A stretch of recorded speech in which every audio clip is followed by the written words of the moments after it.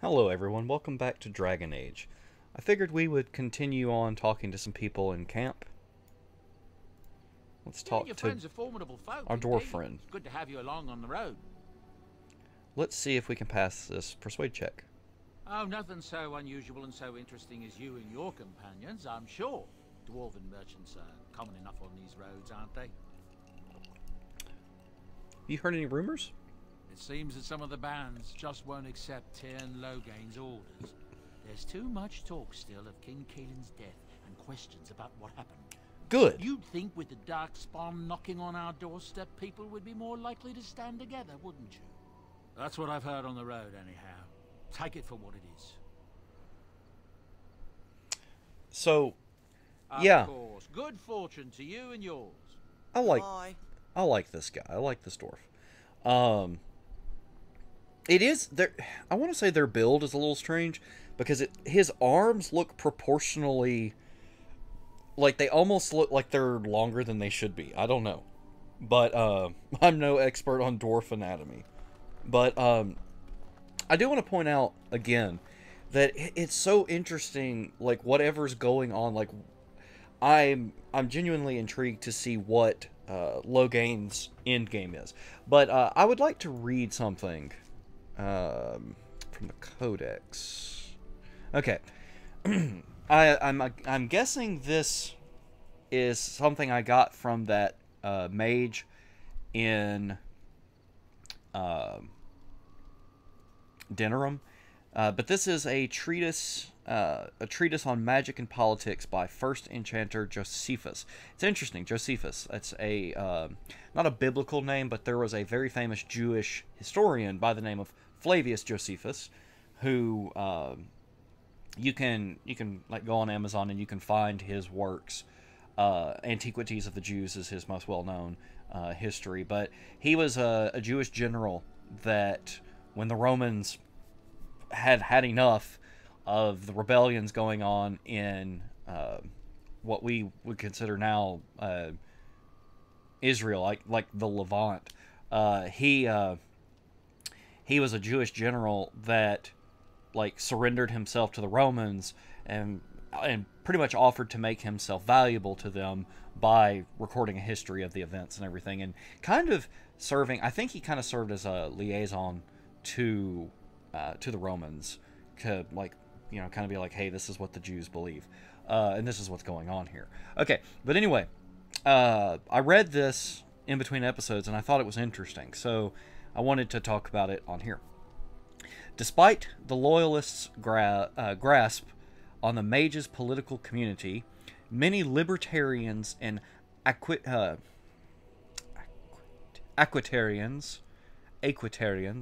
have begun to see eye to eye with respect to the Chantry's role in a mage's daily life. A growing number of mages, particularly those whose magic never strays from the Maker's mandate, feel that the Chantry's constant oversight is a burden upon their creativity and their very will, and one that hinders their ability to do their work. These mages, along with a number of hedge wizards who work their arts outside the Chantry's influence, have formed a shadow guild of sorts, a mages collective wherein members can submit requests and have them seen to without judgment. This collective manages to work in relative secrecy, their members discreet and their clients anonymous. As of yet, this collective has seen no sanction from the Templars, and there has been no sign that its members are practicing magic of which the Maker would not approve. Still, practicing magic outside of the influence of the Chantry is a dream for some and a dangerous notion for others, and many believe that it is only a matter of time before the veil of secrecy is lifted and the mages collective is brought to swift and brutal justice. You see, there's a little, at least for me on my screen, I kind of misread that.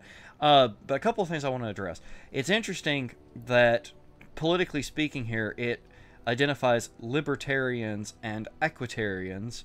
Of course, libertarians, like, if we want to get away from, like, the American definition of that term, libertarians would be those who are concerned with liberty, like individual liberty and everything. Equitarians, I don't know that I've ever heard someone refer to that in like normal political discussions. I have a degree in political and legal studies, and I don't think I've ever came across a term like this. There's the term egalitarians, or egalitarianism, but equitas is, I'm probably butchering it because my Latin's not very good, but equitas is equity. It's how you would translate that into English. So those who believe in liberty versus those who believe in equity. I don't really feel like explaining equity, but equity is a separate concept from equality. That's definitely worth investigating on your own time. But anyway, so those who are invested in equity and those who are invested in liberty are seeing eye to eye with respect to the church's relationship to mages. So this is something I talked about before, that I'm interested to see where this goes as far as the lore of the, like, they talk about this excerpt from this treatise talks about magic that the maker approves of versus that he disapproves of. We can infer from that, like, blood magic is not something that the maker approves of. When you see the Templars' reaction to that, we in the last episode we see Alistair's reaction to what happened involving the blood magic sacrifice of functionally like his stepmother. Okay, so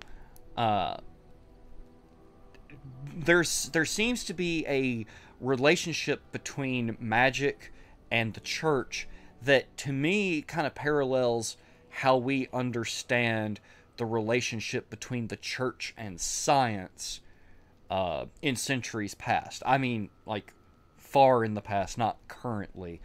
I'm not well studied enough.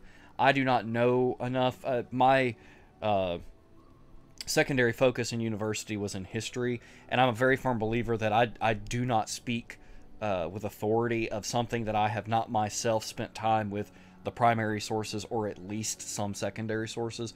But there seems to be this perception among a lot of people in like popular history that the church for a long time, like the Catholic Church, was pushing, was hindering the progress of science, and that it basically, like, the very absurdist point of view would be like that they viewed it as like it was just witchcraft. Thomas Edison was a witch, but that they seem to view it with this disdain. And I don't know how much truth there is to that. I feel like it's probably more the case that a lot of the primary scientists of those times were believers.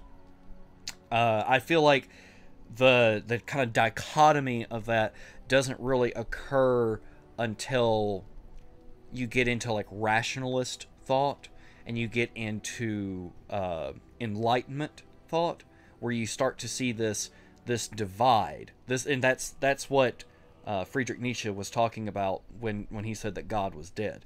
Like, you see where like people had like moved on. They said we don't need that anymore. But like, take Newton, for example. Newton, noted for like his invention of calculus, or his development of calculus. I want to say that calculus predates Newton, but he's really like foundational to it. Newton also believed that there was a secret code in the Bible, and he was like very dedicated to figuring that out. He was not a atheistic person that hated the Bible. It was something of value to him, and but I can't help but wonder if in the world of Dragon Age, if there's that similar relationship where proper and good mages are people who, I'm using that like with emphasis, are people who believe that their magic comes from the Maker, and they want to please the Maker through the use of their magic, and they do not want to stray into like darker magics that the Maker doesn't approve of. Whereas some are more rationalist or enlightened in their thinking, where they understand that, or in their understanding, magic is it's of natural origins. Because, like, even in our reality, natural, like the natural order of things, is something you can believe in,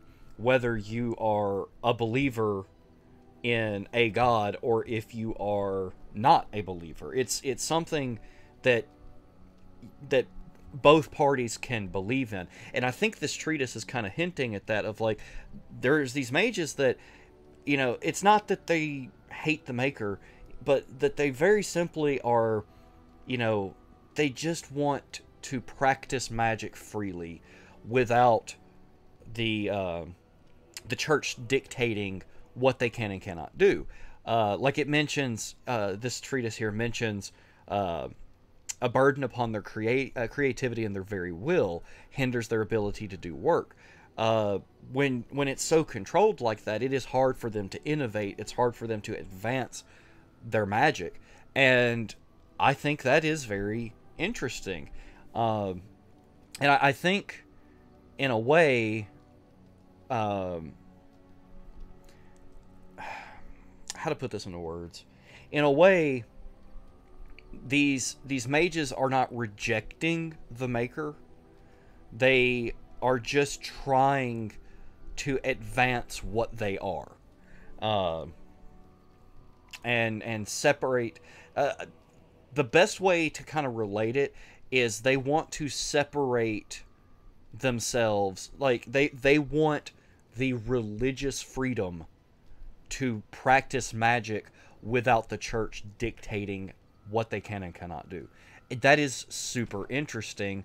Hey, we have a section on magic and religion. Let's see. Apostates. Okay, it's not uncommon for the neophyte to mistake apostates and maleficarum as one and the same. Okay, so this term maleficarum comes up again. We have a quest to hunt down a maleficarum, or a group of maleficarum. I guess maleficarum may be plural. Like I said, my Latin's not very good, but male here, male is bad. Like, very simply, male means bad. Like you can see like a relationship between that and the word like malfeasance, or malicious is a much more common English word. But maleficarum are, I'm going to kind of take a guess here. Apostates are people like Morgan who live outside of, like, they are not registered mages. And then the maleficarum are dark mages. They are bad users of magic. Okay, it's one of the same. Indeed, the Chantry has gone to great lengths over the centuries to establish that this is so. The truth, however, is that while an apostate is often a maleficar, it need not be so. A maleficar is a mage who employs forbidden knowledge such as blood magic and the summoning of demons, whereas an apostate is merely any mage who does not fall under the auspices of the Circle of Magi, and therefore the Chantry. They are hunted by the Templars, and quite often quite often will turn to forbidden knowledge in order to survive, but it would be a lie to say that all apostates begin that way. Historically, apostates became such in one of two ways. They are either mages who have escaped from the circle, or mages who were never part of it to begin with. This latter category includes what we tend to refer to as hedge mages, those with magical ability out in the hinterlands who follow a different magical tradition than our own. Some of these hedge mages are not even aware of their nature, underdeveloped. Their abilities can express themselves in a variety of ways, which the hedge mage might attribute to faith or will, or to another being entirely, depending on his nature. Some of these traditions are passed down from generation to generation, as with the so-called witches of the chastened wilders, or the shamans of the Avar barbarians. No matter how a mage has become an apostate, the Chantry treats them alike. Templars begin a systematic hunt to bring the apostate to justice. In almost all cases, justice is execution. If there is some overriding reason the mage should live, the right of tranquility is employed instead. Whether we of the Circle of Magi believe this system fair is irrelevant, it is what it is. I don't like that last line of acceptance. It's just how things are. It's the status quo. But this is interesting. Goes back to what I was saying. This relationship between the church and the mages. You see, like the Templars. That name is very intentional. These are knights in service of the church who are hunting down people they believe to be apostates. You know, I'm not saying that's what like the Knights Templar did in history, but like they are agents of the church that are, it's very much like an Inquisition type thing. I don't know how that relates to Dragon Age Inquisition, but we'll see that as we go on. If I really enjoy this game, I'm not making any promises, but I will most likely look at Dragon Age 2, and Dragon Age Inquisition. I'm definitely interested in playing this series now that I've put this much time into it. Let's see. Okay, this is kind of a long poem about the Maker. I'll read that some other time. And that is about the Fade. Okay, but speaking of mages, let's talk to our favorite witch. See what Morgan has to say. What do you wish of me? Let's talk about you. We are in camp, so 'tis as good a time as any. 'Tis as good a time as any. I don't want to do that. I feel like maybe we have to get to a certain point with Morgan to get a more positive... What do you wish of me? Outcome to that conversation.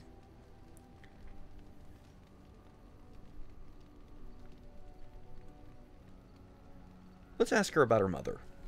Well, that depends, does it not? What does she seem to be? Okay, I like how kooky Flemeth seems when we meet her earlier in the game, but I like how Morrigan kind of shares that a little bit with, you know, this particular line of dialogue. Interesting that we can ask if she's human. Oh, she certainly was human. Once. Tell me, how much do you know of the tale? The one that the chastened still tell of my mother, to frighten them into obedience.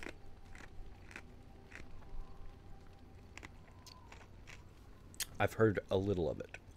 No doubt such a tale has mutated much over time and telling. As they do. I can relay what Flemeth once told me herself, and you can decide whether or not 'tis the truth, if you desire. That sounds interesting. As the tale is sung by the bards, there was a time when Flemeth was young and beautiful, a fair lass in a land of barbarian men, the desire of any who saw her.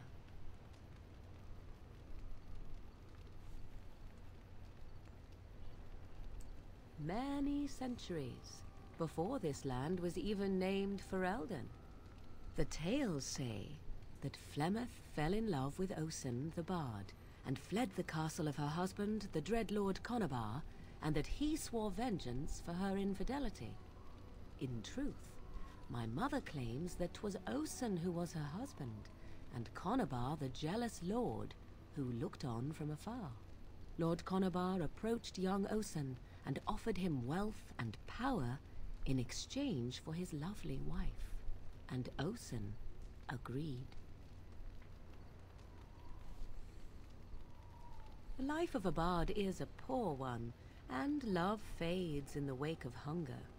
'Twas Flemeth who suggested the arrangement. All would have been well had Lord Conobar kept his end of the bargain. But he was a foul man who bargained with coin he did not possess. Osen was led off to a field and slain, left for dead. Flemeth spoke to the spirits and learned of the deed, and swore revenge.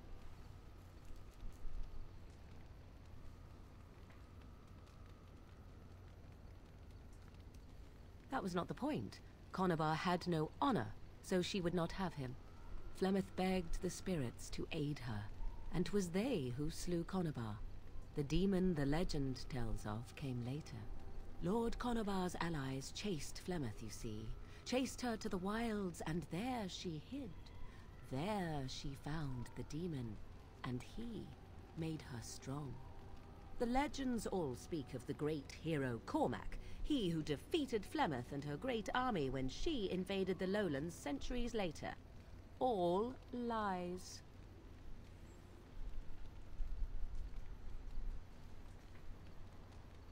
I kind of like the dialogue options that I can pick that relate to my background. So I think we're going to go with that. The truth of the matter is that there was never an invasion. As Flemeth tells it, the Chastened never raised an army under her banner, and she never fought with any warrior named Cormac. Cormac led a brutal civil war against his own people, and later claimed it was to vanquish evil that had taken root amongst the lords. Thus, he was hailed a hero. Flemeth was only attached to the legend much later. Perhaps 'twas due to the great war with the Chastened that eventually came, but Mother claims not to know how it began. It's really interesting.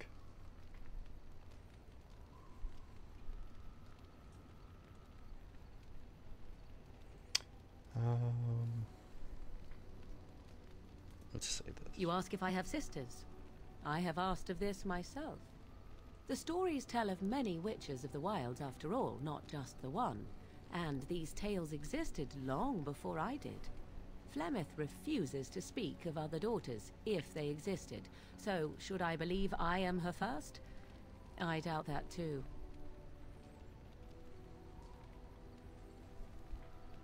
How is it that Flemeth has survived this long? The demon within her has transformed her into something else. An abomination, perhaps some would say. I know not. I only know my mother is clever, and she is part of the wilds as it is part of her. But she is no immortal. She bleeds. A blade in her heart would kill her like any other, were it lucky enough to find her. Do you believe her version of the story? I do not believe everything that Flemeth claims. Oft it seems her bitterness has colored her memories. But on the whole, yes, I believe this tale, if not all. Flemeth tells it with far more embellishment than I, but you are welcome. Dare I ask of your own mother? Few are abominations of legend, 'tis true, but I find myself curious nevertheless.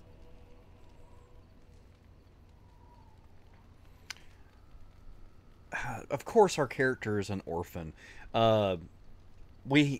This was off screen, I think. I talked to the merchant in the like the elven village. I forget in the forest, and he mentioned that he knew my father, and one of my dialogue options with him was something along the lines of, you know, like he died like so long ago that I don't really remember much of him. So of course our character's an orphan. Ah, then you have my sympathies for what it is worth. Which is very little, I am certain. It matters not. Let us move on. Morrigan approves. See, that was actually really interesting story. Like, really intriguing lore on her mother. And we got to have a good conversation with Morrigan. And we got to relate to her. And we got to see a little bit of her humanity. Also, like, let's look at what she's got going on over here as far as her tent setup. I'm not quite sure what's going on with this. She appears to have, I guess, some alchemy stuff going on here. She's got a lot of, like, of deer hides, it seems. And she's got some scrolls and stuff. You know, it looks like some scales. So, you know, normal stuff for a mage, I would assume. And she has a absolutely roaring fire, which should be setting these things right here on fire. But yeah, also interesting little root texture here on the ground. That was really good. Like moments like that, moments like we had with Alistair earlier, That is exactly why I like games like this. Also, look at this wheel of cheese. Holy cow. I'm guessing, well, I mean, she is right here next to it. This has got to be Liliana's tent, because we see an instrument of sorts. I don't really see anything really that stands out about any of the others. Hey, we haven't talked to the dog. What can we say to Thucydides? I once heard a really old legend about how the hound warriors in the days of the old tribes would feed their Mabari the flesh of the vanquished. Well, that's what I heard anyway. It would sometimes be human flesh. Oh, like you can tell the difference. For all you know, maybe you've already been fed something. Someone. He's a good boy. Like, he really is a good boy. Also, I misread the first dialogue option here and thought it said, "Don't listen to him, Alistair. He's full of rubbish," like I was talking about the dog.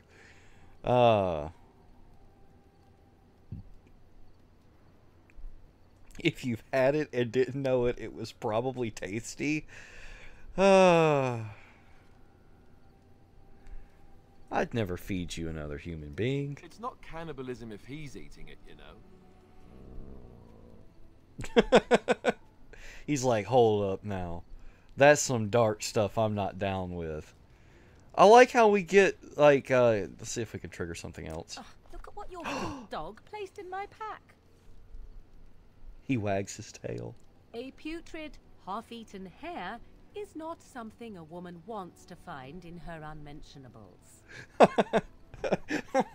I'm really glad that we were able to trigger a second dialogue with the dog.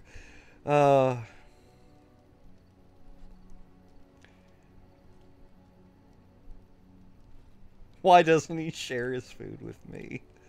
He obviously does mean well. He's trying to take care of us. The dirty mongrel can have this back. There. And tell him not to do it again.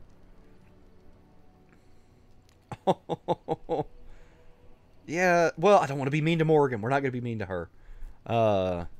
You're a war dog, not a... Okay, I love the concept that this absolute lad of a dog that we have is actually just a sweetheart trying to take care of everybody in the party. You heard the lady. Oh, poor puppy. I don't want it, you worthless fur bag. She does not like the pupper. This is sad. I think you hurt his feelings. Oh, he's just trying to be manipulative, I can tell. I do it too.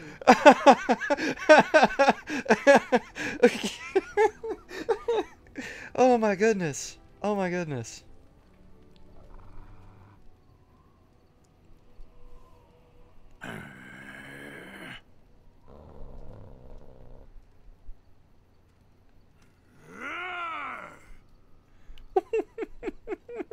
I want to watch this. You are a true warrior and worthy of respect. This is incredible. Oh my goodness. Okay, do we get one for Liliana? Oh, and now we're just talking to him.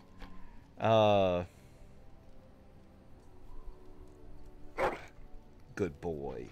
He's a good boy.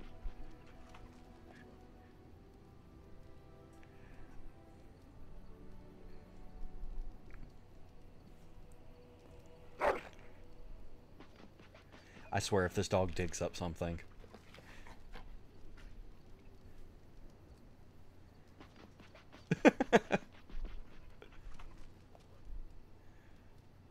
What a good dog. What a great, like, all of this was awesome. I'm guessing we don't get, yeah, I'm gonna pet it, and we're gonna pet the dog. Oh, look at him. I'm sorry, that dog, okay, he is like the cross between a pit bull and, like, he's like a pit bull, a boxer, and like an Abrams tank. he is an absolute just dog with like capital D, capital O, capital G. He is a dog.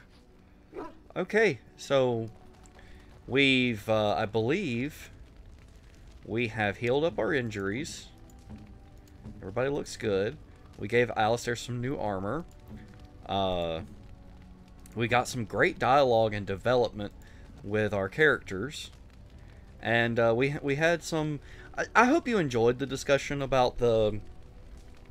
at least my thoughts currently on the Chantry and the mages. I hope that makes sense to you. I spent a lot of time reading theology, history, and philosophy when I was in university, so it's kind of my wheelhouse, so I enjoy talking about it, but I'm always open to different perspectives about it, so if you think I'm wrong, if you think I'm kind of getting it wrong, that's a discussion I'd like to have. So, anyway, I think this is just going to be a little bit shorter of an episode. I'm really enjoying this game. All of this that's occurred in this episode and pretty much in the end of the last episode, this makes up for my complaints about the combat. The game can have kind of subpar combat if the writing's going to be this good. Anyway, I'm genuinely thankful that you've spent your time with me here, and I look forward to seeing you in the next episode. Au revoir.